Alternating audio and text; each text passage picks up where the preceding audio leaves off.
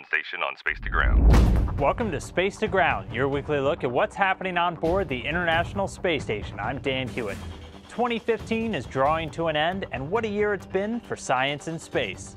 Crew members spent a whopping 1,900 hours this year working on 450 experiments on the orbital laboratory.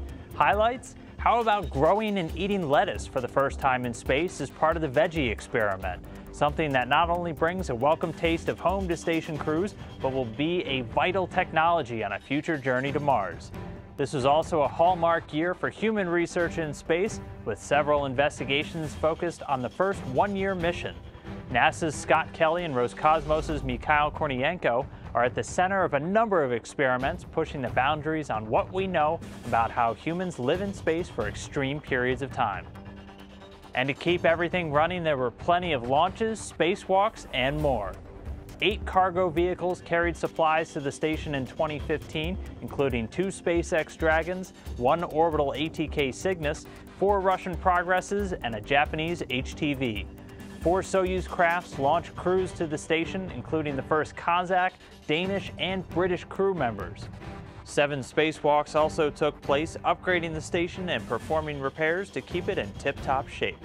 And in November, the space station celebrated 15 non-stop years of humans living and working off the Earth for the Earth.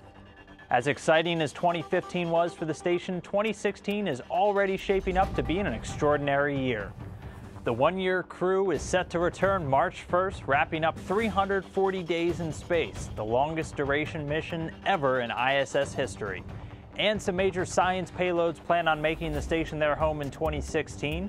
The Bigelow Expandable Activity Module, or BEAM, is a lightweight, inflatable habitat that will demonstrate a new way to provide a comfortable area for astronauts to live and work, an innovative technology to help drive exploration.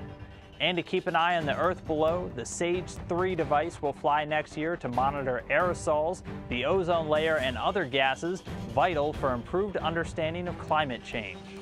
And so we'll close this year with a special message from the crew for the holidays. Keep sending those questions in 2016 using the hashtag #SpaceToGround. We'll see you next year.